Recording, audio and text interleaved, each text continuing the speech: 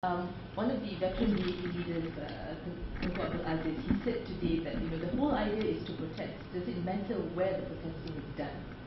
Well, to me, I mean, he's entitled to his view. He's also entitled to come or not come. And many people hold his view, so, no issue with that. But we had actually chosen the location. Dataran Merdeka has significance. Apart from the historical significance, it is a public space. And the public have access to it all the time. It is a place that is very easy to get into and very easy to get out of. And actually, there will be less disruption because it's not that near, places of business. I actually think there will be an upsurge of business in that area when these people, I mean, if you set up a stall selling ice water, you would still, you would make money that day. So, but the point is this: it really there can be no objection to Dataran Merdeka, and we showed that DBKL had actually let Dataran Merdeka out, even to private companies, and we gave a list of events. So what we cannot understand is why that is different from ours. I'm still hoping the DBKL will reconsider. Will there be a repeat? Well, maybe you should ask the mayor that question. Okay. I'm hoping not, because I think really I think the government suffered because of the reaction the last time. So I don't expect the same reaction, but we will be prepared. Okay. Tan Juiling wants to know, my wife and I are both 64, ready for our third Bersih.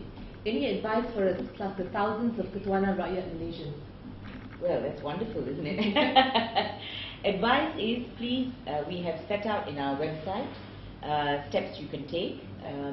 I think the message must go out there that your safety is top priority for us, and you need to also take care of yourselves. Please make sure you have water, that you have the necessary, whatever you need, creams, whatever you need. It's going to be hot, so make sure you protect against that. We would advise that those with ailments, please stay away. Those who are at risk, please stay away. And everybody has to also be responsible for themselves. But we have provided for about 4,000 plus unit amal. We have provided for security. We will do our best to ensure your safety. But I think come in the spirit of Bersih and you will not be disappointed. Would you also advise people to be mentally prepared in the event of any arrests? Yes, I think we put that on our website. We also have standby teams for lawyers for arrest. We have ambulances on standby. We have medical care. We have about 100 doctors. These are all volunteers. So we have taken care of every aspect that we think is important. So I think come with courage. Don't worry. Bersih still somehow managed to create personalities. It's got anti-Bersih and then Pak Samad, the strongest spotlight. I mean, was that intentional or just a byproduct of the?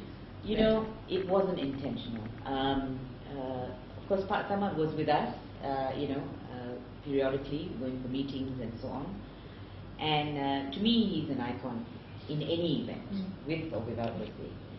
And it's this whole image, of this man, over 70, who's prepared to fight for what he believes in. Now, that's a tremendous image that he has. But look at Auntie Bersih, came out of nowhere. I didn't even know her before this. But she took a stand, and she captured the imagination of the country, of the world, actually. And this is what I mean. It is a movement that is actually driven by ordinary Malaysians, and I think that is the strength of this movement, because everybody is a hero. Everybody is a hero. Everyone you see on the video is a hero. Right. The man, you see one of the videos, the man with crutches who's walking as well. Right. Another hero. So there you go. The movement creates its own heroes in that sense. Okay. Would you also consider yourself an icon of activism? Because we had someone who wrote on Facebook today, on FMT's Facebook, that there is nothing ambiguous about Ambiga. She is the incarnation of the wrathful but benevolent goddess of righteousness. Oh my goodness, that's really kind, and I'm very humbled actually by that. Okay. But yeah, I mean, sometimes you know, because you take a stand, it happens. I mean, it happens. But seriously, the credit is not entirely mine. There's so many people, the steering committee, who are behind the scenes, who are working very hard, and ultimately, and you will find this out, that everybody will be a hero on the day. Have we ever had a movement where the Malaysian diaspora has come together in this way? You know, the diaspora as well as students, as well as temporary visitors overseas. Have we ever had such a movement? I mean, this is unity, Malaysian unity at its best. So yes, so in that sense, wherever you go in the world, you just have to say you're from Bersih, and you will get some, you know, you will definitely be, you know, you will definitely have friends. Okay. Faisal is asking a question. I'm not sure if I think you've already answered this. Sure. But she wants to know, what is her real objective in not accepting the offer to change the venue to Stadium Merdeka? I think the real objective is the... Well, the only is the key word as well. The real objective is, as I say, to have less chaos. We actually think there's going to be less chaos by not moving, and I think the authorities will see that, you know. Because if we move, I can guarantee you people will gather at both places. Okay. There will be chaos. Okay. And, got one more question? Am I married? Yes, I am. And I have 2 children. Do you have any relation to students or Occupy Dataran, the PTPT and... No, I don't, but I support what they're doing, you know. Look, this is the exuberance of youth at its best. As I said before, I have always felt that my generation, I'm 55 now, I feel we failed the next generation, and we didn't fight hard enough during our time when abuses were taking place and we were losing rights. But the youth now are not waiting; they're fighting for themselves. So I think it is a wonderful phenomenon that, you know, the years of repression in our educational system can still produce students like this who are prepared to stand up for their rights and support them fully. Okay. Occupy Dataran is different from the students, though, I think. Yes, They're two different groups. right. That's right. 2 different groups. Okay. Sunline's question. Worst case scenario is boycotting a rigged general elections and auction. No, I don't believe at all in boycotting the elections, no matter what happens. I would actually say more people should go out and vote, because, and that's the message we are sending out, which is, if these elections go on, we want to push for 100% voter turnout. That's our June 100 campaign, because voter turnout can mitigate some of the fraud, because, you know, how many people can you create? So for me, boycott is not an option. Okay. And would you consider Bersih 4 if it's still nothing is done? You know, what's next after this? Well, we'll have to wait and see. I think it would be a mistake to ignore Bersih, and I think the government is perhaps watching to see what's going to happen, and I suppose we will have to wait and see what their reaction is. So I wouldn't want to say just yet what the next steps are. I really would like to see what the reaction is. But I think we sincerely, the message from us sincerely is, please delay the 13 general elections until full reform occurs. Last year, the chaos occurred because of the overreaction of the police. It didn't happen because of the Bersih supporters.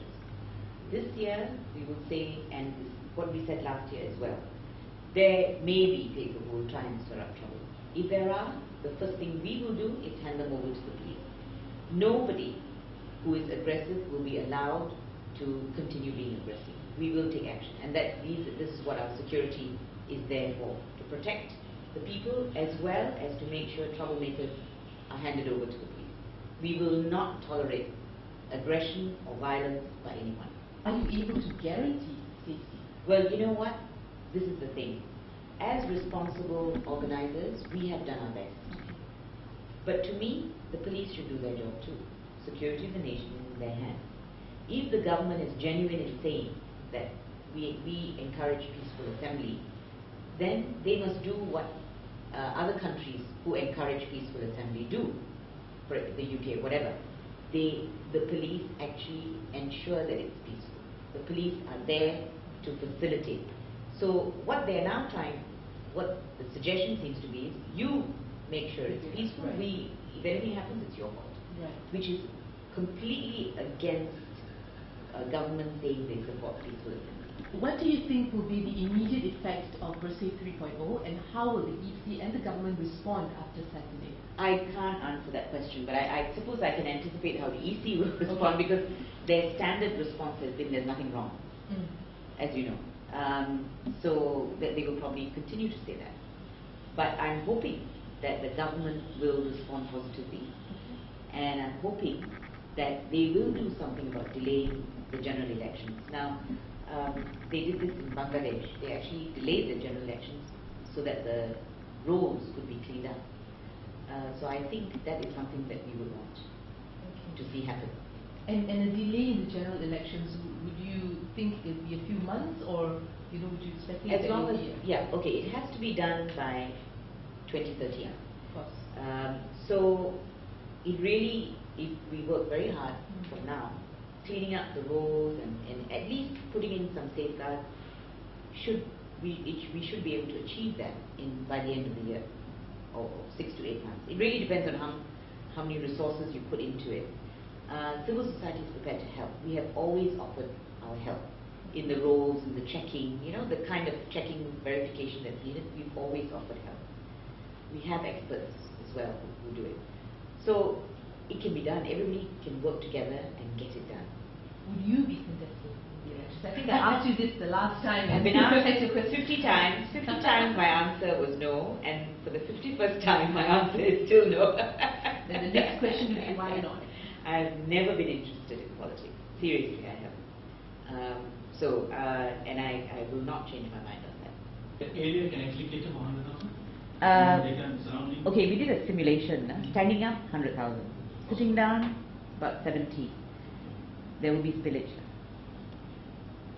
Do you think they'll put up roadblocks later tomorrow? Could be, and they've already put up barriers at That's surrounding Data. How about blocking up the entire place? Maybe not. You don't think so? It hasn't happened yet. No, they could still be, 24 yeah. hours more to do it. It's either tonight or tomorrow morning they'll be doing it. The other thing I think we should have asked you is, do you think they're going to have orders taken against you guys, the leaders, like what they did last time? They could. I think, though, they won't repeat the same thing. Yeah. They won't repeat. What's interesting about DBKL, they're not acting under the Peaceful Assembly Act. They're acting under the bylaw. Yeah. Bylaw, they're ignoring the act. What they're doing now is they're telling all the bus operators, they're putting pressure on them not to bring supporters up. But same thing happened last year, so people will come. The more you do this, so on the one hand, the open and public, we support, but actually they're working behind the scenes to stop it. Yeah.